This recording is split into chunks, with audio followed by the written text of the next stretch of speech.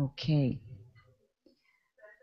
So I think it's good that we check that we're all connected to the rest of the people. Can we hear each other from all the places? So let's start with, because I can't see anything.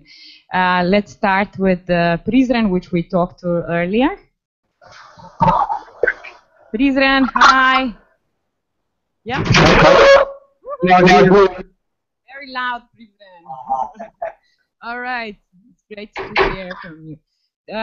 Anyway, just I should remind you, don't forget to vote, and we'll start with the we'll continue with the conversation from here on. Could we hear Belgrade? Is Belgrade online? Can you hear us, Belgrade?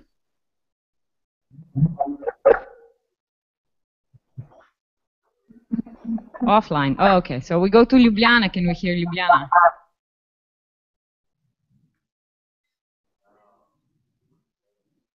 Was cut? Okay. Which one is on?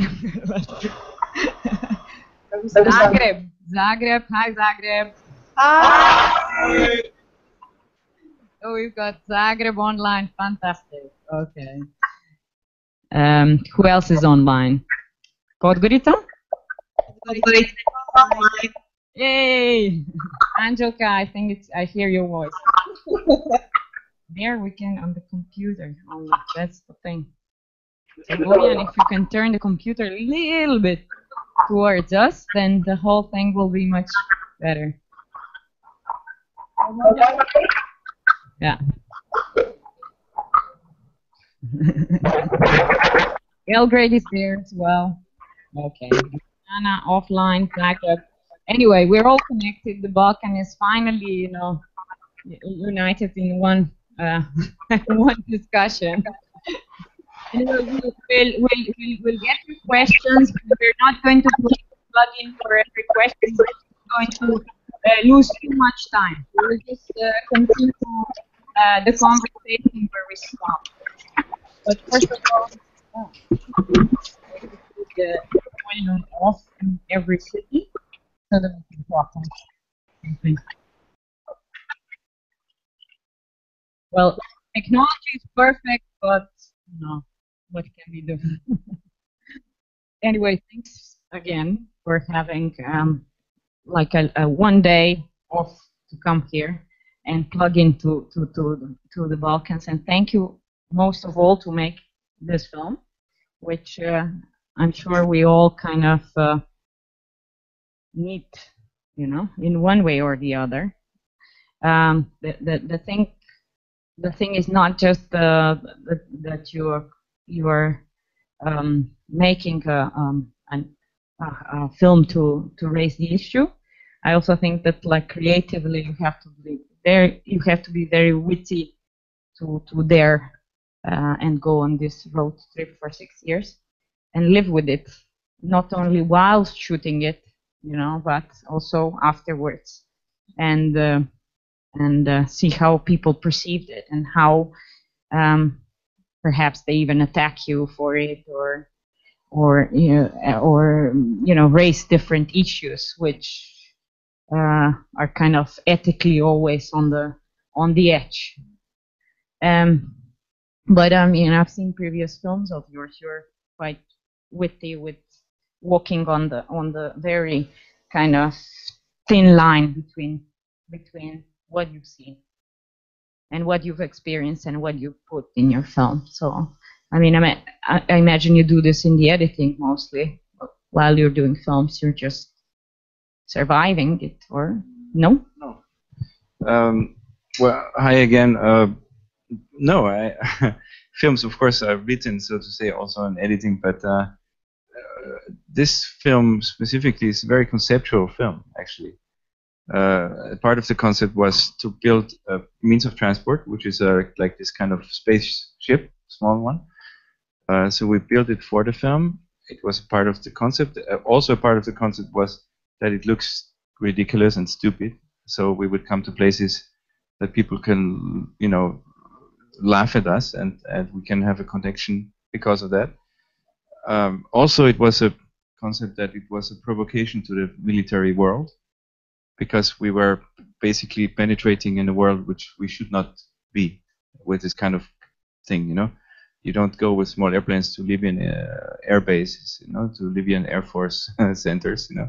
So we knew it was going to stir some, it was a provocation, but it was part of the concept. And a lot of things that happen as a consequence of this kind of idea as a basis were also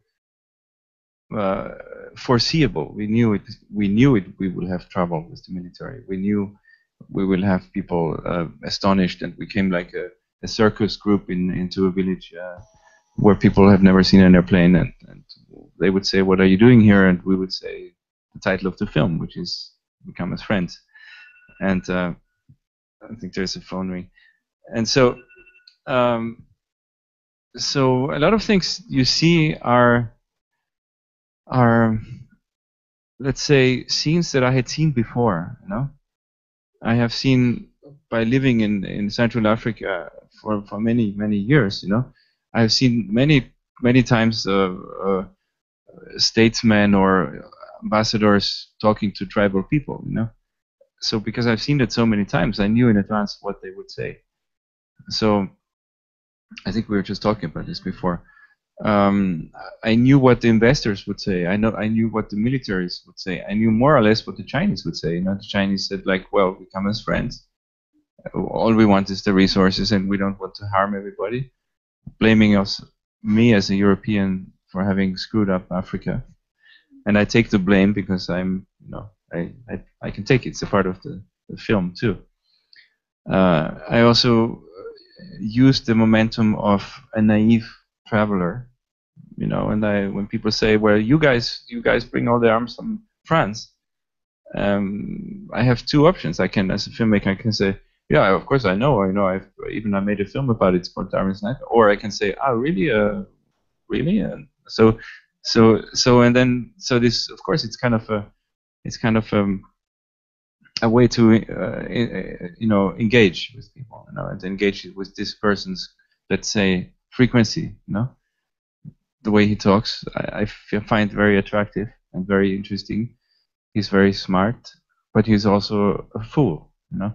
So he's this kind of Dostoevsky figure, and I have to kind of you know, be in a flow with this person. Yeah. Yeah, or understand. Yeah, maybe not always understand, but try to understand and try to, you know, you know, go with it. You know? So this is the work of this kind of filmmaking. You know? With tribal people, it's another thing with the tribal people. I mean, there's no real translation for what you're saying, right? Yeah. Well, again, with tribal people, it is very problematic, because really there comes a point when you really say, why am I here? What am I doing? Because I shouldn't be here. I should leave them alone. But of course, I didn't come usually alone. I came in the shadow of the missionaries, you know, and I was trying to see what are those people from my part of the world doing, and they're giving, you know, food and tennis socks to people, and I was like, wow, that's important, you know, tennis socks, you know. And so my I guess my is yeah, but the thing is, what you see in the movie is not, you don't see only missionaries giving, you know, dresses to naked people. You see a guy behind the camera being, you know, freaking out and being astonished and amazed and about what's happening. So what you see in these kind of films is not just this first layer of let's say, reality, but more important is like this, the second and third and fourth layer of reality, which is psychological ground of things, you know, and how you look at people and how you are fascinated by somebody. That translates into film. And if you can see a woman singing "My Land, My Land," you see somebody singing, but you can also feel the person behind the camera being fascinated by this moment, by the beauty of the moment or so. And you can also feel the fascination by a warlord who cannot sing, you know. who forgets the words of the national anthem, you know. It's also a form of fascination, you know. It's a different kind of fascination. It's a terrifying fascination, you know. But I think my fascination for the beauty and for you know, what we call maybe the grain of revolution or some kind of resistance, it's fantastic, you know, when you can feel that. But it's also fantastically interesting when you can feel the pathology of hundreds of years of colonialism. When somebody says, we the black people are too stupid, please come and take our land and help us with the tractors, you know. I mean, how can somebody say that, you know? And when you hear it, I think most people understand a lot of things like this suddenly, because you suddenly go like, shit, you know, there's something really, really terrifying going on, you know. Because ultimately, everything you have seen in this film, I think you knew it already. You have seen it before. You have read about things like this. You have seen it in your own environment somehow, in some kind of translated way. But when it's formulated in a movie, it's suddenly it's like a, you know, ideally it's kind of like a shortcut in your brain, or some kind of a magical cocktail that makes your brain, you know, more creative, and you kind of connect things that you already knew, but you never thought about the connections sometimes also. But I think most of all is empathy and fascination. I think that's the most magical thing, and because it can really be translated in film, I guess. So I should go to the questions. I don't know, can we take a question first of all from the audience here? Or do we have other questions, Phoebe? Is there like a line of questions? Is there any questions, like immediate one? No. Yeah? Yeah.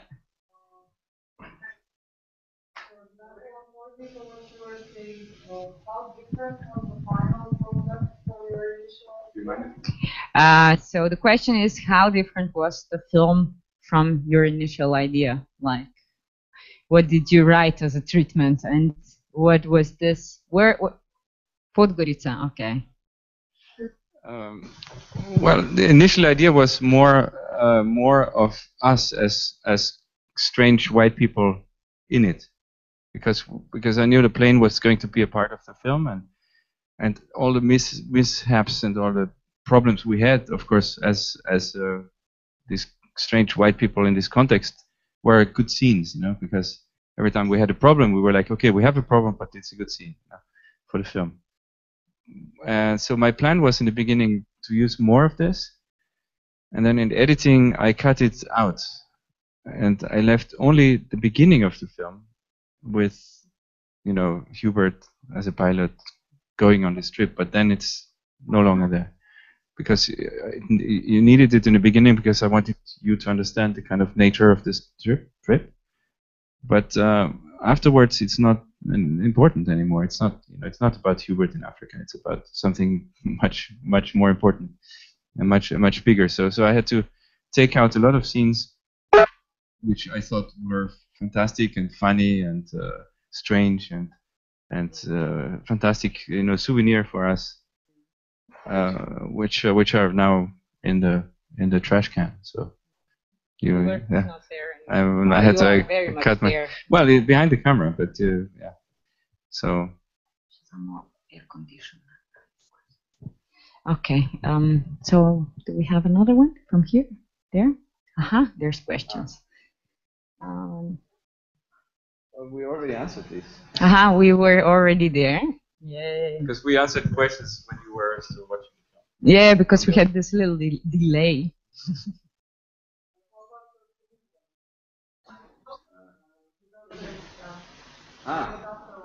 Le Pire. Le Pire. Okay. Well, who killed him?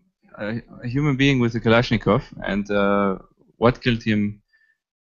That when there is people in a bad situation, and most men have guns, and then there is a problem, and this is the fact. So people just die all the time because there's conflict, and there's people who try to have food. People try to find a young lady that have a gun. So I have a gun, I take a lady. I'm hungry, I take a lady. If the brother is not agreeing, he's dead. So it's just one of these, millions of people who die in Africa for nothing. For fight for resources, fight for food, fight for cattle, for cows, water, or because they have to defend some kind of stupid pipeline for oil or whatever, So it can be anything.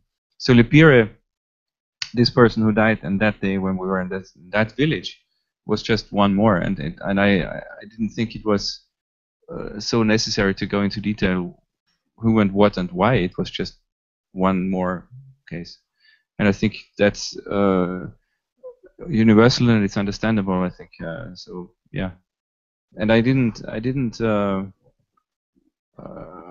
know so much more. I just knew there was trouble. I think the villagers, they didn't exactly know what happened. It was just at night. They were shooting, and one of them died. And this was Lipire,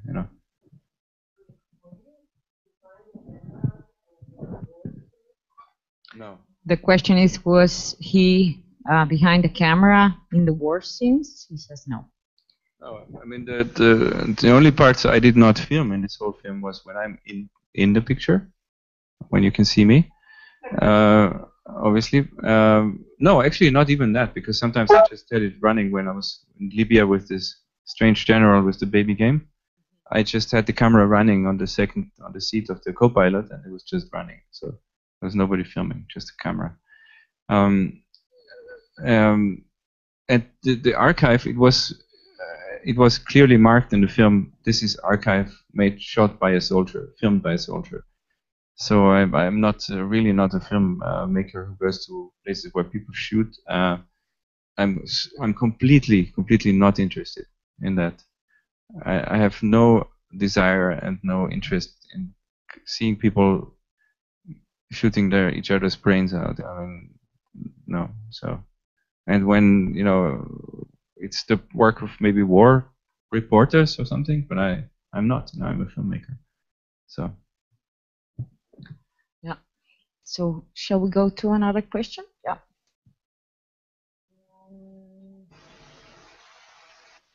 This we already answered. Third film, I'm not going to talk. It's a secret. We'll wait for it, and hopefully next time, we'll be all connected at the same time when it's there. Yeah, my next film in Africa, I will shoot in Australia, I think. So that's a secret. I like that. So I think you made a lot of people curious now. So mind your step. I make people curious. What was the resolution in the case of the old man and those 300,000 acres of land? So what was? Was he really not aware of what he was signing?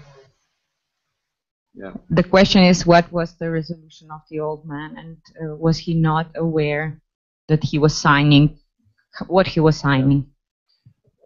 Well, this situation, first to tell you the context, I do a lot of grassroots research for my films. That's why it took me 6 years for this film. But in this case, this scene was researched by a group of people in the US. It's called the Oakland Institute. A woman called Anuradha Mittal. You can go online, oaklandinstitute.com. Those people are specialized in land grabbing issues on the planet everywhere. And one of the cases they had found was this specific case of 600,000 acres being basically stolen through this stupid contract for $25,000 by a company in Texas. So it was like a case study from lawyers actually in the USA. And they had put that online, and I found it, and I knew that it was South Sudan, so I was tracking that place, and I was trying to find that person, etc. And I think most people know that this situation is a very, very repetitive situation in colonial history. It's like, for example, New York was sold for 6 guilders to a Dutch businessman from, it's exactly the same situation. It's a hoax, it's a theft, it's a pirate. Someone had something against this. Someone was opposing to you. Yeah, someone from Texas. Shut up, Hubert. So to finish your question is when I came to this very situation, to this specific old man, I came with a group of activists from South Sudan who had physically the contract, and I said, well, when we find that man, we can just ask him what was happening, how is it possible, and so we found him after 1 week of searching, flying around, going to wrong places. We found him. We had the contract, and the thunderstorm was coming. So in terms of filmmaking, a fantastic situation, because there was a lot of excitement and a lot of things happening, and a lot of people said, thought that we are investors actually. So it was actually dangerous for us because they thought we were the people who wanted to buy the land. It was in the middle of the night. We are like foreigners, and they said, you guys, with your contract, we're going to kill you because you made this contract. We was like, no, it's not our contract. It was very complicated, but we had our friends, and they could kind of explain the situation. And then we shot the scene, and the man, I think it's not completely clear if he was forced to sign it, or if he maybe got a little bit of a commission or something. I don't know. It doesn't matter. What matters is that it's a typical case that happens all the time and in every moment of history until today, and it happens on and on and on and on. The second thing was when I had filmed this, the BBC World Service in South Sudan also found the website from the Oakland Institute. The BBC World Radio went to the same place and made a radio show about exactly this case. And confronting the ministers, they went to this, very different kind of work, So they went to ask him what happened. They went to see the minister. They went to see the Ministry of Land, etc. And what happened is, because the BBC was inquiring, the government said, okay, the contract is no longer valid, and this old man is confused. It's his fault. He shouldn't have signed it. Blah blah blah. So the government was completely whitewashed by their own lies, basically. But the truth is that, of course, a week later, I'm sure there would be another contract and another minister and another chief, basically taking their hands and going, sign here. Here's your fingerprint. If you don't know how to write, whatever. This is what King Leopold did, or Stanley in the Congo. And it's really, for me, the scene was so important.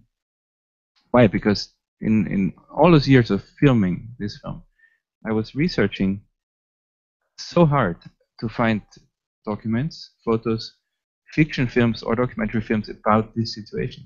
Because about Leopold, about Stanley, I could find nothing, no archive. And I went to see the author of the book called King Leopold's Ghost, Adam Hochschild, who is it's a fantastic book, by the way, King Leopold's Ghost, about the Congo and about the colonial history of the Congo. And even Adam Hochschild, he had no idea. He didn't know. He said, I don't know if there is any archive. So I think your mother is calling. Just switch it off. So the crazy thing is that I had no trace of whatsoever, not even fiction film. And suddenly I have a real situation in real time in front of my camera. And it was completely unbelievable for me, that it happens, that this situation happened. And of course, as a filmmaker, you cannot not influence reality, because it was my initiative to go. It was my initiative to find the contract. It was my initiative to ask those local NGOs or grassroots, can you talk in your language with the village chief and ask him what happened with this contract? So it's, of course, in a way, it's not, you don't, like as a filmmaker, walk blind into a village and see what you can film, and then suddenly something happens. Sometimes when you engage with somebody, when you say, "Can I talk to you?" it's already interfering in this person's, of course, reality. That's what it is. That's filmmaking. I think it's for intelligent and visually literate people. It's clear, this kind of situation, right? It's not. I'm not coincidentally in the middle of the night somebody comes up with a contract and says, "Oh, by the way, can can we talk about land grabbing?" So this was, in a way, this situation. Other situations not, but this very situation was, in a way, the outcome of active filmmaking. But of course, it is still very factual, and it's very true, and he really is that person. It was a real situation, and it was really documentary. So, yeah. Maybe we should try to see the other places. Podgorica has a question? Okay, let's go to Podgorica. Is New York still with us? Podgorica has a question. The shots you decided to delete that you regret now. So did you delete some shots and you regret them now, but they're not in the film? Well, I think no filmmaker ever deletes anything. You just keep it and keep it. No, and I don't regret. No, I worked for 2 years on the editing, and I think this is the film I wanted to make. So. Not everything can go in. So Podgorica, there's still a lot of things there. Actually, okay, I will tell you one thing. I have one short answer. I do regret one thing. Is when I came to those local villages, when the missionaries from Texas came to bring the light and to bring clothes and to bring the Bible and all these good things, I realized that there was a mirror. There was something happening which is very, very similar by, of course, the Muezzin and the Muslim infiltration, Muslim colonization of the center of Africa. And I did not find that in this film. So there are actually people who have had money from Gaddafi to make mosques, who went with the Quran, who went to the local villages and said, you should not be naked, you have to wear clothes, you have to march in step, you have to read the Quran, and you have to follow orders. So it was exactly the same thing. It was exactly the same thing. And from the point of view of the Toposa tribe, there was no difference.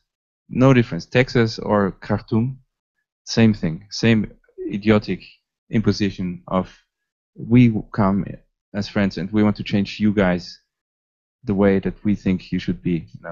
And this is basically a profound, this is a profound crime. This is the history of Europe, by the way. And if we want or not, this is what we are living on. So. Questions? Here from local question.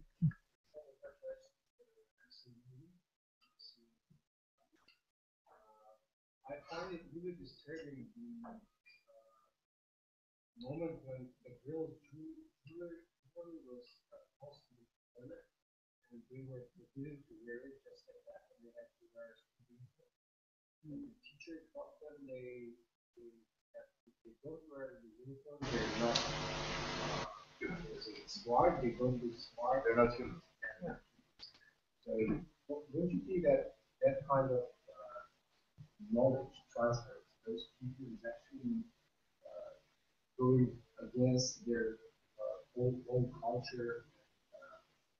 It's actually how to say, kind of doing the bad thing instead of doing the right thing.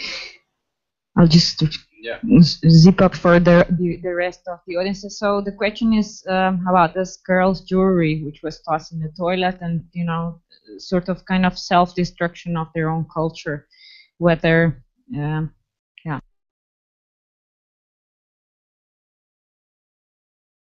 Destruction. It's destruction from an idea again, which is exterior. Because the teacher who says you should not have those beads is the result of a missionary school.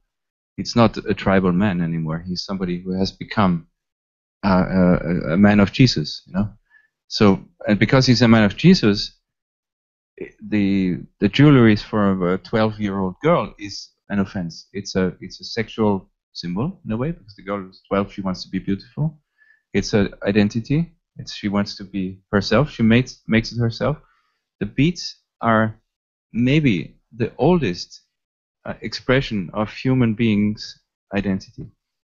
It's like when you look at Lucy, or this, you know, you find 1 million year old bones of human beings. You find this exactly same kind of things around the skeletons of people, you know. So it is as old as human beings almost. And then comes somebody and says, take it off, you know, because you shouldn't be what you have been all the time. You shouldn't be a sexual being. You should not be free. You should march in step. You should learn how to wear clothes, because when you have clothes, you can be a soldier, and then you can protect the oil pipeline. This is it, you know. It's so terrifying. I'm sorry. I'm laughing because I've been through this too often, and it's just too painful, you know. And I think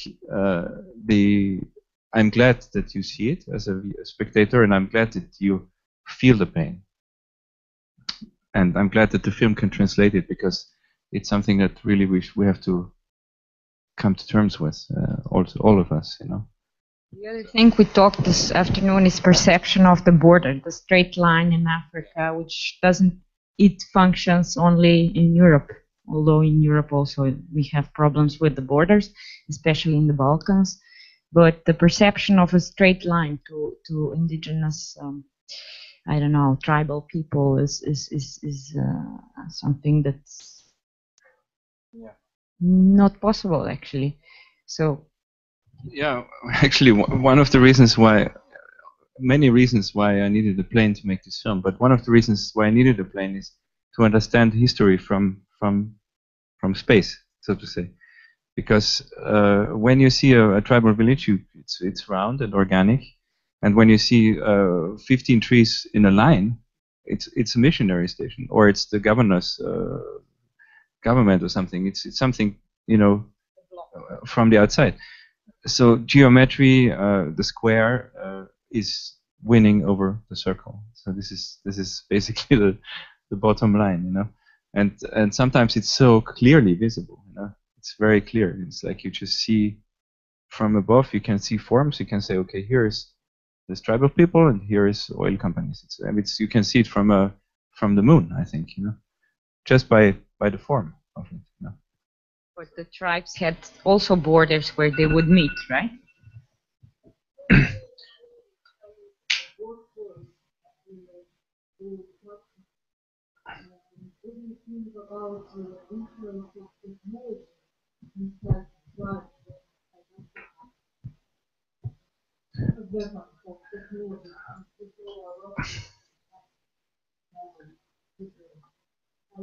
Well, technology.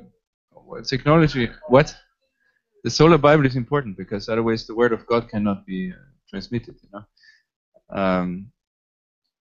The solar Bible was one of the most fantastic things I've ever seen. You know, it's like it's solar. It's directly from God. It touches your heart. You know, it's like, yeah, it went straight to my heart. So I had to put it in the film. And I was actually, when I heard this first, I was like, solar Bible, what? Like, and it was like, yeah, solar Bible, and then this switches it on, it speaks. And actually, again, as like, the technique of filmmaking is not only to film the solar Bible, but it's to film how we as a small film crew were going like, what?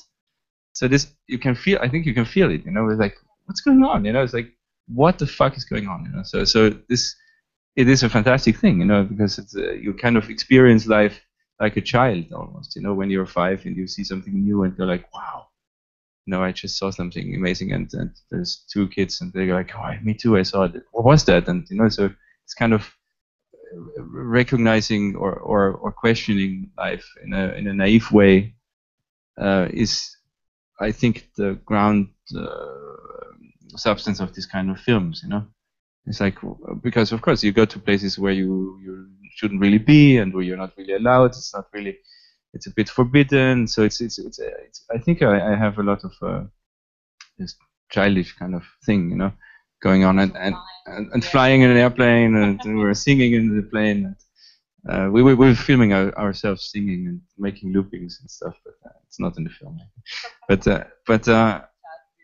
And one of the dreams of children, which is I think a very fantastic and noble dream, is to oppose authority, oppose patriarchy. You know, so when you see a dictator or a man who is suppressing people, who has a disregard to women or disregard to rights and values, and you can screw with this person in a way with your film, it's a victory.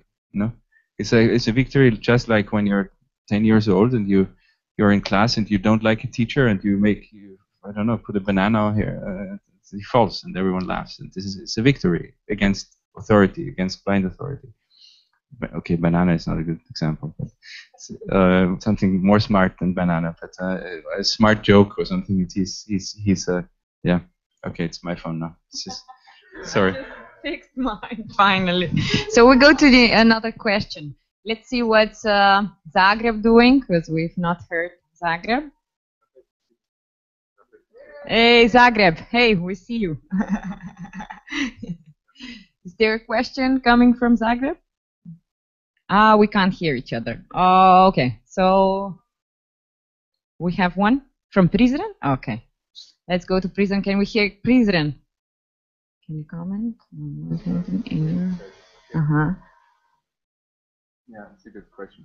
Okay, so the question is Europe with migration crisis and the coming well, it's a good question actually.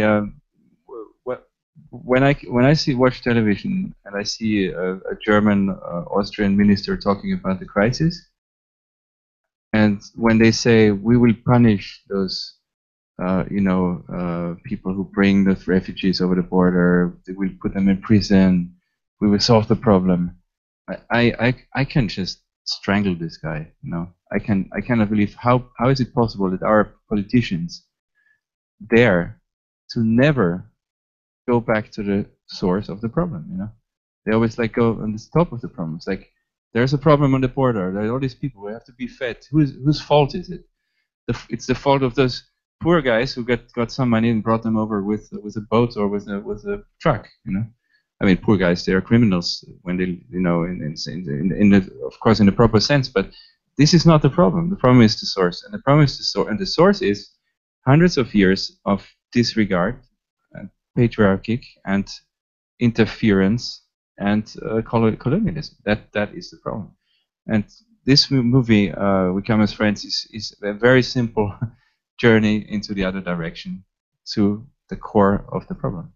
It's like when you screw up a place so much and for so long, and with so much blindness and stupidity, actually, then this is what's happening. And I think what we're seeing now in the crisis with refugees, it's only the very beginning of a long story where we're going to see the next 20, 30 years. And we're going to see, like,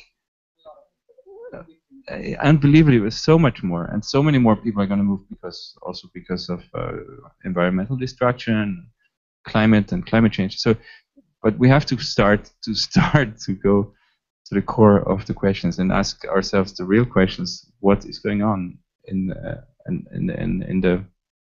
the grain of the problem? Yeah. So that's what I can say, and I cannot, in detail. Like I don't know so much.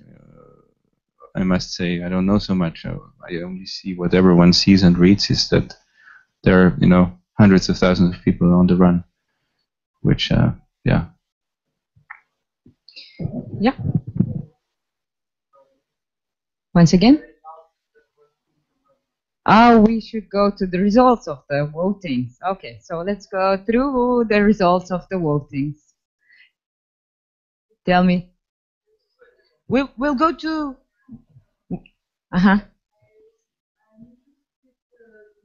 there were any particular negative reactions by the people that you were accompanying, or especially this guy? Did they at least realize what was going on? Or learn something from it? Did the so-called bad guys learn something from it during this process of filmmaking? You mean? Yeah. Did you have direct confrontations afterwards, or? Well, one of the problems of what you refer to as bad guys is that they don't think they're bad guys. So I think that's already a definition is from the beginning a problem, because everyone thinks they do the right thing. So secondly, the consequence is that they probably don't want to let me into their country anymore, which is okay. I don't care. And the third maybe consequence is that they will learn, and that's a terrifying consequence. They will learn to maybe not talk to people like Hubert anymore, and that's a terrifying thing, because it's basically cutting bridges.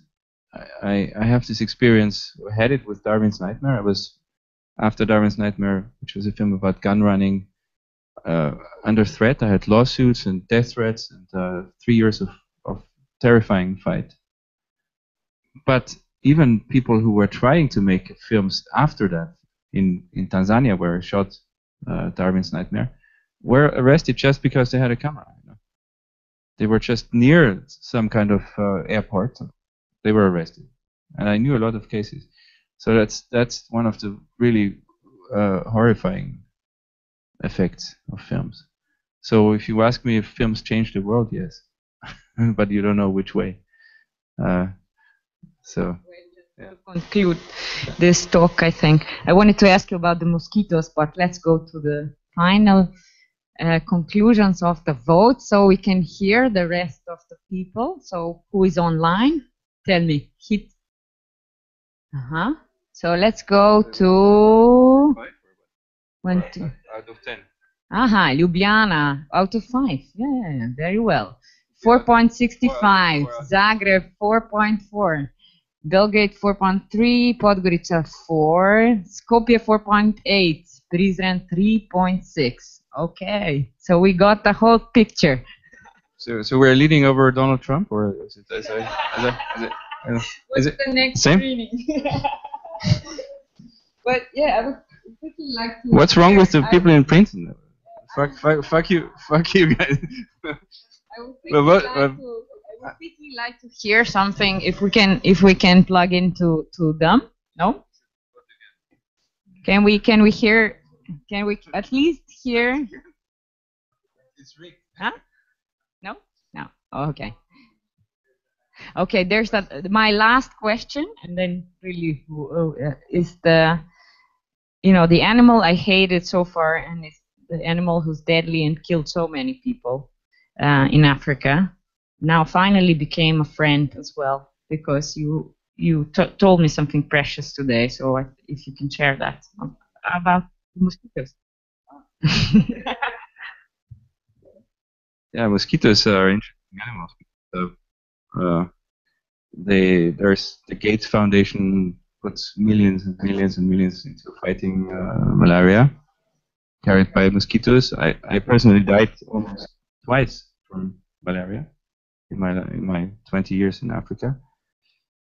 But actually, this animal is a fantastically is kind of a savior of the rainforest, because only because of mosquitoes and malaria, the Congo is still a rainforest. Because if the Europeans would not have had this problem, they would have chopped it down 100 years ago.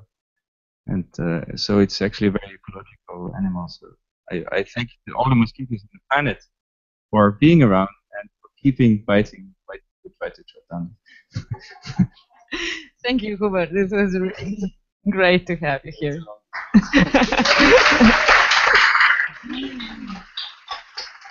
Thank you also all the rest of the city. This was like the first time that we're all plugged in off and on, but we continue doing this because it's great fun, at least I think. And I think we should develop it further. Let's see.